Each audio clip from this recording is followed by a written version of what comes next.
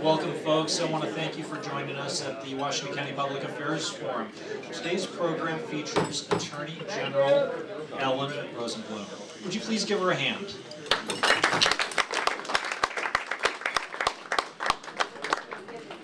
Hi, good afternoon. It's a pleasure and an honor to be here for my second appearance before the Washington County Public Affairs Forum. My first was last year sometime, but I'll tell you, sometimes it seems like just yesterday, and other times it seems like maybe about 10 years ago or so. But in any event, really appreciate that this organization exists, is so robust. You show up, hopefully you're having some good food and good conversation, and maybe want to know a little bit about what goes on at the Oregon Department of Justice. So first I brought some things for you, our little brochures. I think these are very helpful, perhaps to you, but in particular, take them to your families. Take them, especially if you have particularly elderly folks in your family. Explain to them some of the things that they can do to help protect themselves with respect to their phone, with respect to door-to-door sales, with respect to the internet. It's wonderful that so many, especially of our seniors, are using the internet, but it also can be a little bit of a menace. And so here are some ways that you can, even yourselves, reduce your telemarketing calls, your junk mail, and join our scam alert if you're not already signed up. This tells you how to do that. It's really easy. I actually did it the other night for my whole family. So all you have to do is just plunk in an email address and you'll start to get our alerts, and we can keep you advised of unfortunately the latest in scams, and there are many. So we want you to know about them. We want you to let your friends and neighbors and family know about them. And the second brochure that I passed out is called the Wise Giving Guide, also something that can be useful, especially at this time of year. Pretty soon we'll have, you all know that at the Department of Justice we supervise charities. And there are over 18,000 charities registered in Oregon. And I just got that number hot off the press. It's actually something like 18,270. And so they're not all headquartered here, of course, in Oregon, but they all do business in Oregon. They all have registered to do business. And we will soon be coming out with our top 20 worst charities, which sadly, there's still a number, thankfully not so many anymore, that really give practically nothing of what they take in to the mission of the charity. And when you give your hard-earned money, whether it's $5 or a couple of thousand to a charity, you expect that a good percentage of that is going to be used for the mission of that charity, correct? Well, unfortunately, no requirement along those lines. And there's even a couple that are down in the 2%. That means 2% of what you give is used for the purpose of that charity. Now the good news is they have to tell us what percentage goes to the mission. And the even better news is that we have a brand new law as of this just went into effect in October, that if a charity that is registered in Oregon doesn't give at least 30%, and I realize that's still pretty low down there, but at least 30%, then they are essentially disqualified from being one of those charities for which you can receive a deduction, and therefore hopefully people are going to be less inclined to want to give to that charity, and they also have to inform you. And if they don't inform you that they are unqualified, then they're in violation of the law. They're in violation of the Unlawful Trade Practices Act, and we can go after them for that. So we're hoping that by this new law, which by the way was a bipartisan law passed by our legislature this last session and is the first of its kind in the country, that this is going to help to protect people from giving to generous people who give but who really don't realize that the money they're giving is not going for that purpose. And mostly these are companies that hire these telemarketing firms, and they pay them like 70% of what they bring in, so that's where that 30 comes from, right? Because 70 plus 30 is 100. So if 70% is going to the fundraiser and the overhead costs, that's really not, even that's not adequate. Yes, Virginia. What are the requirements for an organization to become a registered nonprofit in Oregon? I know I've registered to name before, and it the bar was really low. The bar's pretty low, and I'm not the expert. We have a charities division, and maybe we could bring Liz Grant in to speak to you to give you some of the more of the details. But they do have to provide information, including this information that I just referred to. They have to tell what percentage. There are certain requirements, but I'm not going to be able to give you all the details. So anyway, I wanted to start out by just bragging a little bit and helping to ensure the financial safety of our citizens by providing some of this kinds of information. Ellen Clem, another Ellen, is our consumer outreach coordinator, and she goes all over the state, particularly meeting with senior groups, and her card is in the bag that I provided. So if anybody wants to get in touch with her directly, you're welcome to have her come in and speak with you, as well as perhaps somebody from our charity section. So I ran for Attorney General last year, and I said that at the time that my goal was to be the people's Attorney General. And I hope that by some of what I'm describing here today, you get the idea that that's really what I wanted to do. So I wanted to do more than provide advice to the many state agencies that we serve, though with our 100+ lawyers who ably represent state government, that is clearly a very important part, a critical part of what we do. But I also pledged to have the department look out for all Oregonians, and especially for the most vulnerable among us.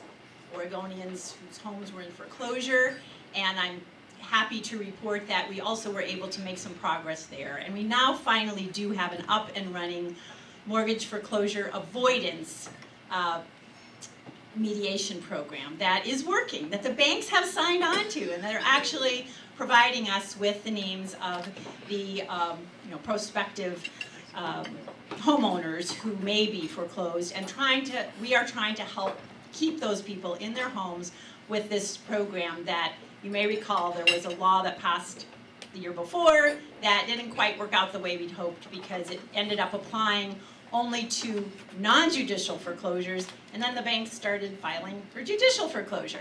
So we're very happy that we're all on board together now to try to make this work, and I think that we are going to be in better shape. Fortunately, there are fewer foreclosures now because the economy has improved, but there's still way too many, and so we want to try to keep people in their homes to the best of our ability. So thank you to the banks for participating in that program, and to our citizens, because it actually is a two-way street. We now have to have the homeowners also agree to participate in these one-on-one mediations with the mortgage service providers. So happy that we're able to accomplish this program, and it remains to be seen whether it will be successful, but at least we have it on board, and it's underway, giving thousands of Oregonians an opportunity to stay in their homes. We're also at work modernizing the state's child support system, which is run by the Department of Justice. How many of you knew that the Department of Justice has 12 offices in the state of Oregon that essentially provide child support services, including the collection of child support? Our auditor knew that. Aha, our lawyer knew that. Emily, fantastic.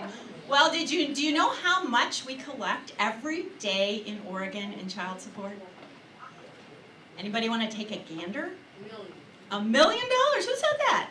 You're right. How'd you know? All right, you must have been to one of my other speeches. Anyway, we do. We collect $1 million every day in this state. However, and this is to feed and house and clothe our children. Yet our computers that we use to do this were built in the 1970s. It is a full employment act for senior citizens. We're the only ones who know how to run these computers because they run on COBOL, DOS, all those wonderful old programs. So our software was last updated in the 1980s, but thanks to the support from the governor and the legislature, by the time my first term is over, and it is going to take a little while, we should have a brand new, fully operational 21st century child support collection system in place. Yay! So the governor and the legislature came through. At this stage, we have approval of a $14.5 million capital bond sale to begin this process of conversion to a modernized system. So some of you knew, but very few realized what a huge part This is of the Department of Justice, and we work very closely with district attorneys' offices to do this as well. We don't do it alone. 26 out of the 36 DA's offices assist us in the collection of child support. They're allowed to opt in or opt out, and if they choose not to, then we do it all. Many of our employees, by the way, we have 12 offices. It probably doesn't surprise you then that half of our 1,300 employees at the Department of Justice work in the child support collection area. So that's half of our workforce. And some of them have been with us for over 30 years, and they are, by the way, represented by SEIU, and I have regular meetings with the SEIU stewards and leaders to ensure that we're doing the best job that we can in terms of serving our workers. So, a couple of other things that I wanted to share with you that I'm particularly proud of as the leader of this rather large agency is we recently successfully resisted an effort by the Big Tobacco to reduce the amount of Oregon's previous settlement with them to literally pennies on the dollar. And this ended up saving our general fund countless millions of dollars, at least $8 or $9 million, and will provide much needed resources for the entire state. So I'm very proud of our Civil Enforcement Division, which took the lead and recently won the arbitration that kept this money where it belonged, right here in the state of Oregon and not in the hands of Big Tobacco. So we're also protecting veterans as they return home from their valiant and valuable service abroad. Scams are, of course, despicable, but they couldn't be any worse than when they target veterans, so, as they recently did at a certain holiday retirement. And I know that Holiday's trying to do better now, but we recently settled with them and gave money back to veterans who we believe had signed up for their programs under false pretenses. So just to give you a little bit more of a sense of the vastness of the work that we do in the area of consumer protection, our section receives 40,000 calls a year. We have 25 full-time volunteers in our Salem office who, and when I say full-time, they don't work every day, but we have them every day responding to the many calls that we get and then asking them to convert them into written complaints if they're something that can't be just resolved with a phone call. So we end up getting about 12,000 written complaints every year, and each and every one of those gets the attention of a volunteer, potentially an investigator, and if need be, an enforcement lawyer. So again, if you sign up for our scam alerts or you go online, you can make a complaint. And you can also look up, if you're thinking of doing business with a particular company and you don't feel like you know quite enough about them yet, particularly if they're online, you can go to something called Be Informed. It tells you about it in that brochure. And we have a pretty extensive list of businesses and complaints. Any complaints that have been filed, it will tell you how many complaints there have been, and it will tell you how that complaint was resolved in a very minimal way. We don't give a lot of detail, but it's coded to let you know whether it was closed successfully and that sort of thing, so that you can, again, use this as a way to keep safe and make decisions about who you're going to give your business to. I haven't mentioned anything yet about our criminal justice work. It's actually, surprisingly, a small amount of our workforce, but it is the area that gets, in addition to consumer protection, I think a lot of attention and recognition for the value that we provide to district attorneys. We assist DAs around the state with criminal prosecutions. We recently led one of the largest methamphetamine raids in Oregon history down in southern Oregon, where they're really in need of additional law enforcement resources. Everybody's aware of the difficulties throughout the state, but in particular in our counties that were reliant on timber monies in the recent past, and just simply do not have officers on the street just to make simple arrests, let alone conduct sophisticated investigations that require, for example, possibly wiretaps and that sort of thing, and we're able to assist with that. We also have an active Internet Crimes Against Children program, which I'm hoping to continue to expand with some additional resources, with luck,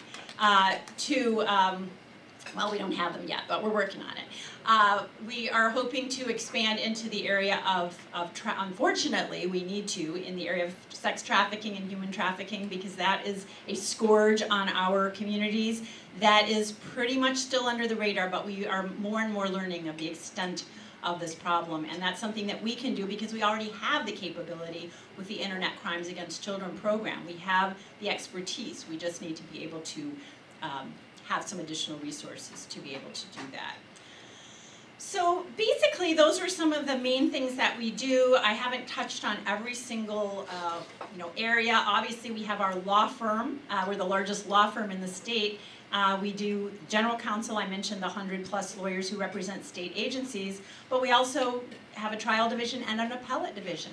We handle every appeal, every criminal appeal in the state. Every case that gets appealed from a DA's offices where there's a conviction, we handle the appeal at either the Court of Appeals or the Supreme Court or both.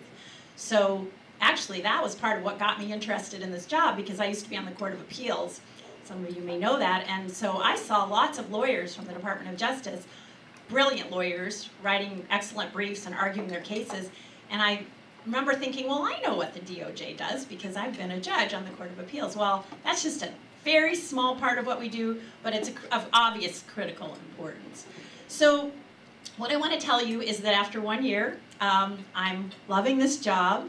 I thank you for helping me to get there. But we have a huge, huge amount to do. The learning curve is steep, and with limited resources, there's lots that I want to be able to do that I haven't yet even really been able to talk about too much, because I fear that it will sound like I'm maybe asking for more than I can, get.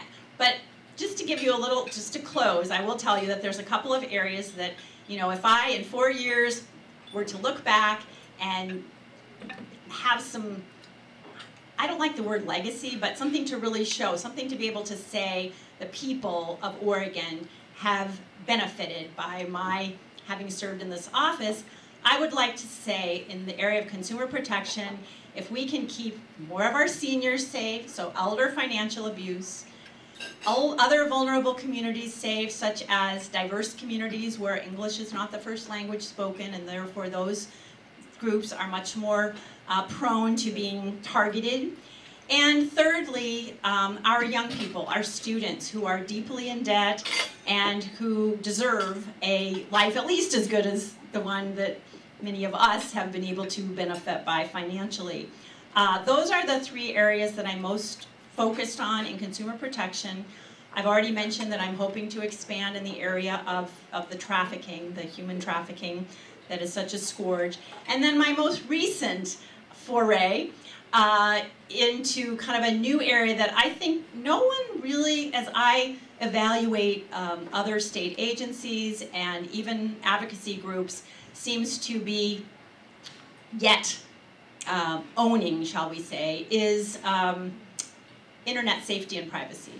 And that will be, stay tuned, because that will be the next area that I hope to convene a symposium, work in the area of legislative change, and certainly education and outreach, because it is my belief that from the age of about maybe 3 all the way up to our senior citizens, we really don't understand what it is that we are giving out when we sign on, whether it's, typically these days on the internet. And I want people to be informed, and I want them to know and maybe be able to make choices. And I don't think that we're at that point in our current level of knowledge and understanding about how the internet works, how the whole sort of the commerce of the internet works. And so that will be also something that I will be focusing on going forward in the very near future, maybe even as soon as this afternoon, because there is a settlement today with Google. That's a pretty big deal, and so that will be in the news. Basically, Google's cookies. In fact, there's a picture of some chocolate chip cookies, which of course it's not the kind of cookies they're talking about, but it's a nice little. I don't know where they came up with that term. Somebody here probably knows. In any event, there's a settlement that basically requires Google to be more transparent with respect to those who have Safari on their computers and go through Safari to access Google. Apparently, there were some misrepresentations, pretty significant ones, that were made to consumers of that particular way of getting online, so and doing business. So we will stay tuned on that one. But there's just so much to be done. There's so much to do. There's, as I said, 1,300 employees, 9 divisions, and there's never a day that goes by when I don't just absolutely, wonder at the great people that I have the opportunity to work with at the Department of Justice. Because if it weren't for that, I couldn't possibly be enjoying this job so much. So thank you for having me, and I'd like to open it up to questions if you have any. I'm sure you do. Win. Could you speak? Our protocol is to ask questions from the microphone if you're a member. Hi, Ellen. I just had a good friend who's a retired judge tell me they were abandoning their home phone because they couldn't stop the solicitations to their home phone, and that the no-call list is not working at all in Oregon. The do not call, or I think we have, don't we have a lawsuit against Rachel of Card Services, at least one? And I know I get 5 or 6 calls on my home phone a day, and I'm sure others, especially seniors, do. What's going on with that, and is there any prosecution or any agreements with anybody to stop the calls? Right. Well, unfortunately, the Do Not Call registry is run by the Federal Trade Commission. So I hate to pass the buck, but I'm going to, because it is, if you have a complaint about it, you have to file it with the FTC. And I am not up on exactly where they are in terms of lawsuits that have been brought to try to stop it. It's very, very difficult to completely eliminate the calls, and in fact, there are exceptions. So that, for example, charities are accepted from the Do Not Call list. So you're not going to keep them from calling. You just want to be informed about whether it's a charity that you should be doing business with. Half people don't pay any attention to the do not call. Right. So I think it has been helpful. It has reduced the number of calls, but it's not really ultimately the solution. We have to be aware. We have to, really question when we get a call whether or not we even want to answer the phone. And I think that's also something that we need to work with our senior citizens about. Is the more I go around and speak with groups, the more I learn about.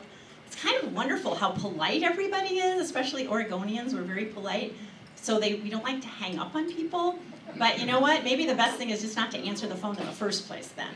Because once you got on one of those calls, we had a scam jam. Was anyone able to come to the scam jam that we had last month at the convention center? We had over 800 people attend, and we taught this group, not only themselves, but we tried to teach them to teach others about how easy it is to be scammed. And one of the ways that we did that was we actually had some scammers who were talking about what they do, kind of the techniques they learn to kind of get under your skin, to to get you to respond to their emotional pitch.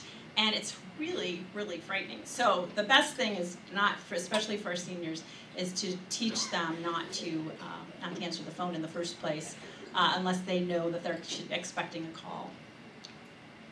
Yes. I was very happy to come to your workshop you had recently on the human trafficking laws, and I wondered if you would share with everybody what that was about, what the outcomes were, anything wonderful that's happened because of it. Right. Well, there's some good news, and it didn't really come out of that, but it was shortly thereafter. The legislature has designated over $2 million for a trafficking shelter for child victims of human trafficking. Kind of arose out of the grand bargain, believe it or not. And so we did talk quite a bit at that meeting at the Oregon Bar offices. We compared a uniform law that's been prepared, kind of a model uniform law on human trafficking, with what Oregon has. And we had several legislators there who are very interested, in particular Representative Carolyn Tomei and Representative Jennifer Williamson. Both have this really on their radar. So they came and we compared with the Oregon law with the uniform law, and kind of came up with some ideas for maybe going forward for legislation. And we also talked about the need for judges to be better informed, to be able to identify victims of trafficking. So maybe they're in a case that doesn't really immediately call to mind a trafficking victim. Maybe it's a DUI, or maybe it's some type of a juvenile case where that isn't necessarily even raised, but there are markers for identifying victims of human trafficking that judges are now being trained to detect. And of course, it doesn't apply exclusively to judges, but that is just one area that we had conversation about. But I think most exciting is this prospective shelter, because if you don't have a shelter, if you don't have a place that young women, usually women, sometimes boys, can feel safe going when they have been victimized by these crimes, then not only can they not move forward in their lives, but we can't prosecute successfully the perpetrators. And so I'm really pleased that I think Oregon is going to be able to have a cutting-edge shelter. And in addition to the state funding, which is great but isn't going to be enough to finance it going forward, Senator Ron Wyden is very interested in this, and he is looking into possibly some additional federal funds. So I think, again, stay tuned, but we are moving forward in this area. We actually have some pretty robust prosecutions going on in the Tri-County area, and again, it's an area where we can play a role outside of the Tri-County area where it's just where resources are limited. And so we want to expand our internet crimes against children focus and our expertise there to be able to work in this area. So thank you for coming. And it was a really good morning. I was glad we were able to get so many people. Chris Leslie, foreign member. Hi, Chris. With the woman that was raped, I believe, in Alabama, she is seeking direct appeal. What is Oregon's position on direct appeal of victims? By victims for a direct appeal. Do you have any law like that in Oregon? I'm not sure that I'm totally understanding what A you're victim asking, can whether a appeal. victim can directly appeal rather than Yes. a defendant appealing. We have constitutional and statutory victims' rights here in Oregon. So victims, there are, and some of those laws do apply to the appellate process. So the answer is sort of yes, qualified, because victims can be involved in the appeals. The victim is not the direct, not the actual party, exclusive party to an appeal. But we do have laws in Oregon that are very favorable to victims of crime. 22 states have direct appeal by victims. What is you still think the law is okay? I will study exactly what our law is with respect to direct appeal. As I said, victims have a lot of rights in Oregon, and I am totally in favor of those rights, and I'm even in favor of expanding those rights if we feel that in the appellate sphere they're not getting adequate opportunity to be heard. Thank you. John Hutzler, foreign member. Hi, Hi. Cannabis has been in the news a lot lately with Yes. legalization in a couple of states and the federal government's changes in its attitude toward enforcement. Here in Oregon, there was a ballot measure defeated a couple of years ago, the passage of the Dispensary Act to allow the dispensaries of medical marijuana, and now a new initiative. I wonder if you could share your thoughts on the new initiative and its value, and also your thoughts on the sort of contrasting positions of Washington County and Multnomah County on the enforcement of marijuana laws. Okay, well, I want to make sure that I understand which initiative you're referring to, because in the last legislative session, there was actually a legislatively enacted law that essentially legalizes the dispensaries with respect to medical marijuana. Obviously, we don't yet have, and may not ever have, full legalization of marijuana in Oregon, but that is an initiative that is moving forward. Is that what you're referring to, or are you referring to the dispensaries?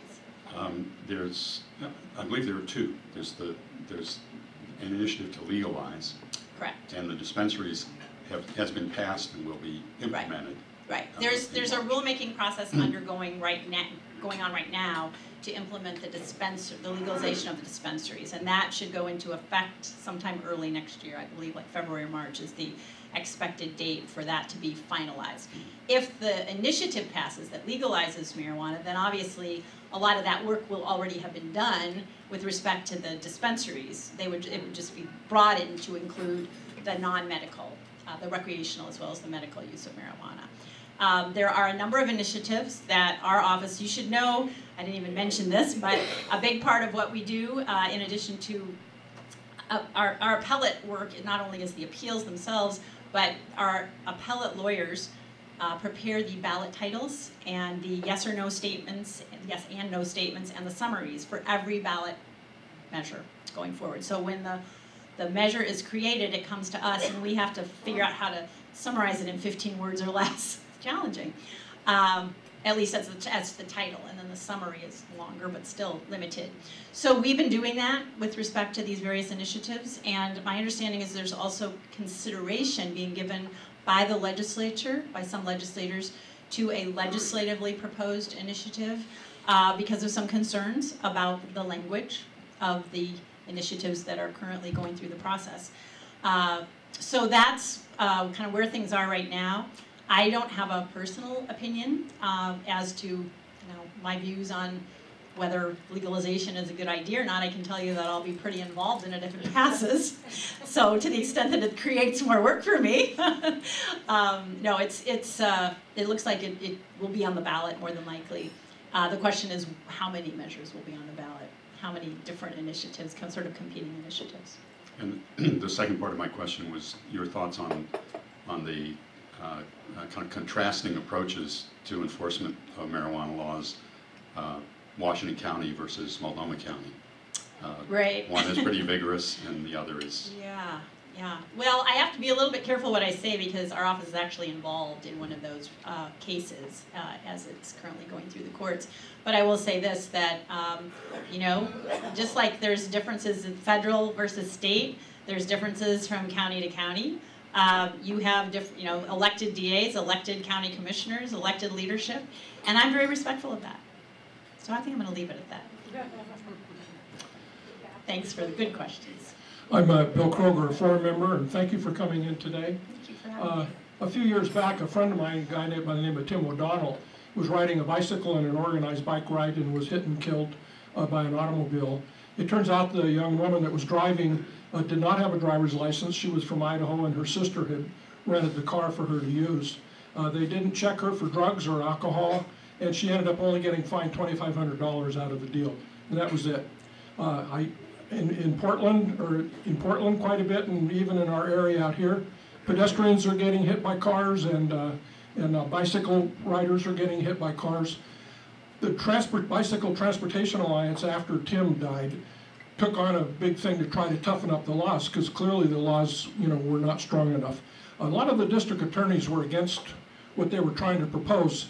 But anyway, I was just curious as to what sort of transpired since then, and maybe if you know about it, maybe you could tell us what's going on in that area. I'm afraid I'm going to disappoint you, but one of the values of coming to these kinds of forums is for me to be made aware of issues that perhaps there's a role for our office to get involved in, particularly if there's discrepancies around the state and how certain types of cases are being handled. So if I could get your information, Bill, right, I would be happy to follow up with you. Karen Boland, floor member. Of the 12,000 written complaints that you've received, do you have kind of a top three as far as a pattern?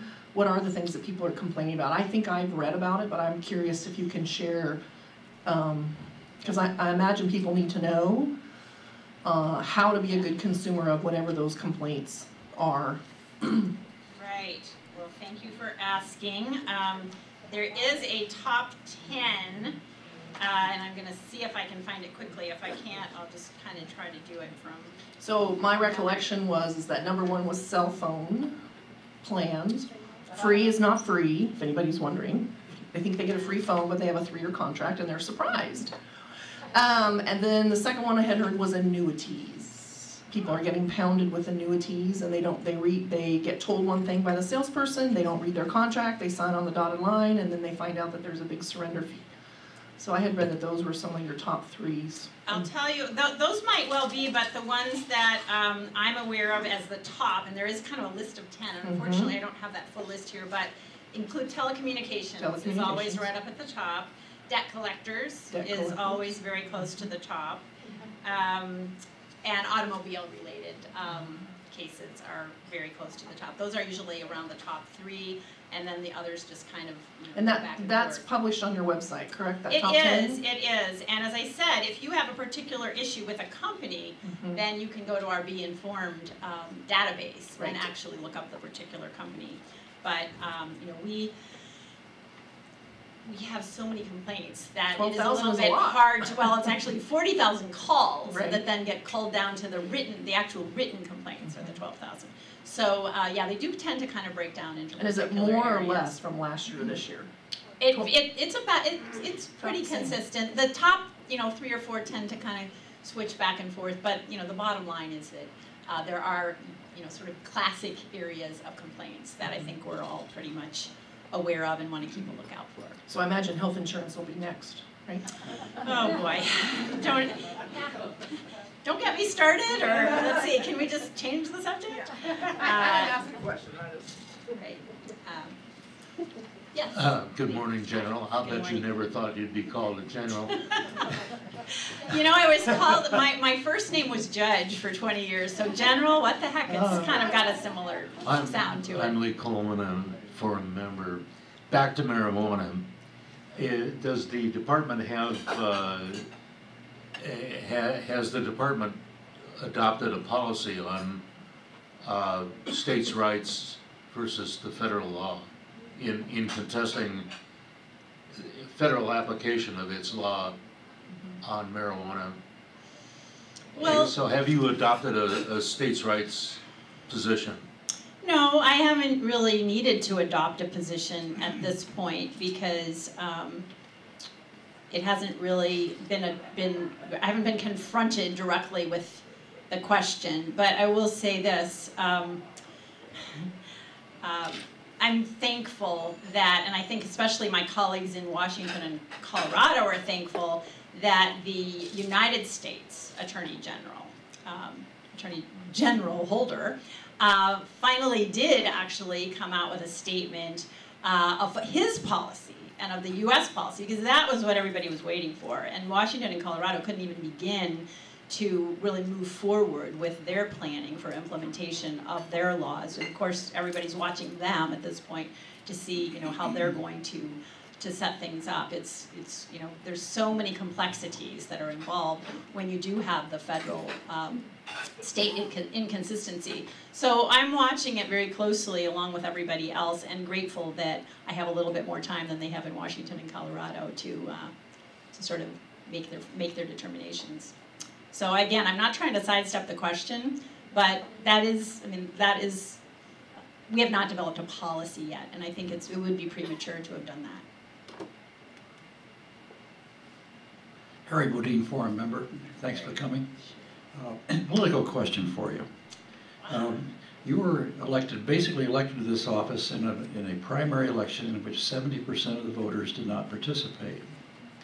30% independents to 31% Republicans. And by the time we got to the general, you faced a write-in candidate. The real question is, I guess first one, would you have won that election if all the people of Oregon were able to vote in that primary election? Absolutely. Absolutely. And by the way, my opponent in the general election was no longer a write-in. He was on the ballot. That's so let's true. just be real clear about that. Okay. Here's a real question, though. We elect district attorneys to state on a nonpartisan basis. We elect sheriffs on a nonpartisan basis, to judiciary on a nonpartisan basis. Should your office be nonpartisan? That's the real question, I think. You know, that would be fine with me, but I actually really learned a lot and enjoyed, kind of maybe the wrong word, but I really did enjoy kind of the party system in realizing that there are kind of issues that are associated with party platform, and you can either sign on to or not to those issues. But in my case, once you get the job, you're not a partisan any longer. You are the Attorney General, and you serve all the people of the state. And I don't think it really matters a whole lot whether the election was partisan or not, as long as you are serving the people. And that's why I start out by saying I ran to be the Attorney General for the people of the state, not the Democrats, not the Republicans. I was a nonpartisan judge for 22 years. I know what it means to be nonpartisan. I know what it means to be fair and impartial. And I also was a prosecutor, so I know what it means to be a pretty, tough prosecutor when that's called for. And so I think that maybe I'm the wrong person for you to be asking that question now, because I think that I have a very deep understanding and appreciation for the role of the Attorney General, the role of judges, and at the end of the day, I don't think it really matters that much in my case. Now, if I were a partisan office holder at this time, in the sense that everything I'm doing is focused on being a Democrat, because I ran as a Democrat, then maybe there'd be some concern, and maybe there should be some sort of a campaign to change things. But as long as I'm Attorney General, I don't think you're going to feel the need to do that. Thanks a lot. Appreciate it. Good afternoon, Mark Freiberg, Forum member. You alluded to some of the financial problems in the rural counties. And I would add to that Columbia County just next door, where the voters rejected a jail levy, raising the prospect that in a few months they'll only be able to incarcerate federally and state-funded prisoners. Is the state, in your opinion, as the top law enforcement official, going to have to move in and somehow massively subsidize or take over law enforcement in a number of counties in Oregon? Well, we recently did pass some legislation that would permit that, at least, and I'm certainly hopeful that we're not going to have to do that, but I'm glad that we have the ability in the event that it becomes necessary. And as I indicated, it's really my job to reach out and assist to the extent possible, but at the end of the day, my resources are limited as well. And so, as my chief criminal counsel puts it, you have to queue up for, to be considered for us to handle your cases. And that's not really the way it should be. We should be able to be available if need be. And so, but it's all about resources, and so it's our resources as well. If we have to step in, we're happy to do that, as long as the legislature is willing to help us out as well, so that we can provide the quality of the assistance that's needed. Otherwise, it's not going to do anybody any good. Thank you. Chris has got the last question. Okay. Why always the last question? Because you're the best. No, thank you for We're all ready coming for the last again. question. I'm just getting warmed up here. That's why we cut you off. No. No relation to E.F. Hutton, actually. That's a joke. Oh, E.F. Hutton, a broker that is in bad repute with Democrats. My question, basically, I got lost in your website on your 2012 campaign, and you had a lot of children's issues, child violence and abuse, child endangerment. Now, that's a very serious thing, but then how also you had liberalized laws on marijuana, and don't they conflict each other? When you're legalizing drugs, doesn't that endanger children? Well, first of all, I didn't say anything about liberalizing laws on marijuana on my website. I think what I said, I think you misunderstood what I said on my website, and that was that in terms of resources, I would make enforcement of possession of marijuana a low priority, something that most of our district attorneys already are doing. And other than that, the only thing I've said about marijuana as a position is that I support providing safe and legal access to marijuana, which is really the dispensary issue for medical marijuana holders. That's all I ever said during my campaign, sir. So I'm sorry if that was misunderstood. I stand corrected. No, but let me talk about kids for a minute, okay, and tell you what we are doing with respect to kids, okay? Because I already talked about internet crimes against children and human trafficking and child support. What I didn't talk about is the 50 lawyers that represent the Department of Human Services in child abuse and neglect cases. We handle cases all around the state. We have offices in Portland, Salem, Eugene, and Medford with lawyers and paralegals and support staff who literally go to every courthouse in the state representing the caseworkers who work their tails off to try to ensure that our kids are are safe and that they're, you know, if they can't be with their families, that they are being protected in appropriate temporary homes, and that at the end of the day, if they have to be removed permanently, that termination of parental rights cases go forward in a timely fashion, and that when they are appealed, because we handle the appeals as well, that the appeals stick because we've done a good job below. These are critical cases, and I think nobody could possibly disagree that that is a function of the Attorney General that we should all support and provide the appropriate resources for. So those are just a few of the areas. Certainly I'm also interested in kids with respect to consumer protection.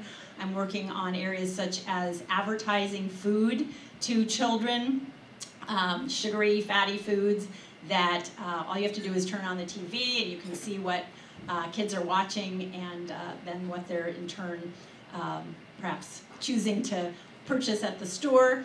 There's so many ways in which we work to protect kids.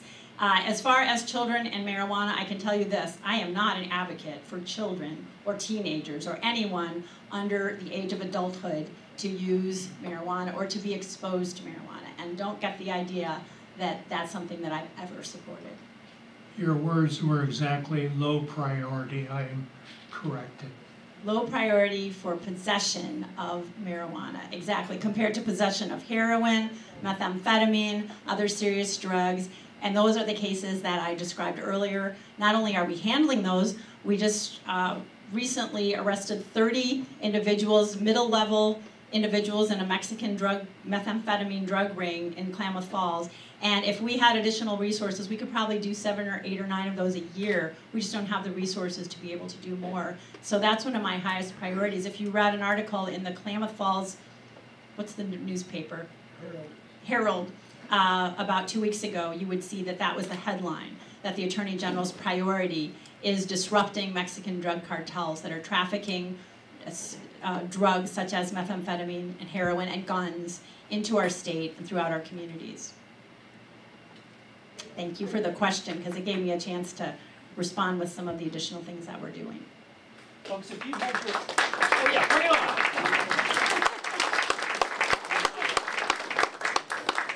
Folks, if I could just have you deal with a departure from our decorum for a moment. What I'd like to do is yield the program to Jody Weiser for Tax Fairness Oregon for about 60 seconds while we bring in a surprise for you. So Jody, could you come up here? Please tell us what's on your mind. So what's on my mind is next Tuesday, our county commissioners meeting in the evening at 6:30, and they're talking about what to do with gain share. Gain share is money that could be going to the AG's office or to all the schools in the state, and instead it's coming back, almost all of it, to Washington County. They're expecting $90 million over the next few years, and the meeting is about how it's going to be spent. One of their big priorities is the event center, which we voted, 70% of us voted against a few years ago. Instead of using the money for building schools for the kids of the employees that work at Intel and Genentech, which is why we're getting gain share money in the first place.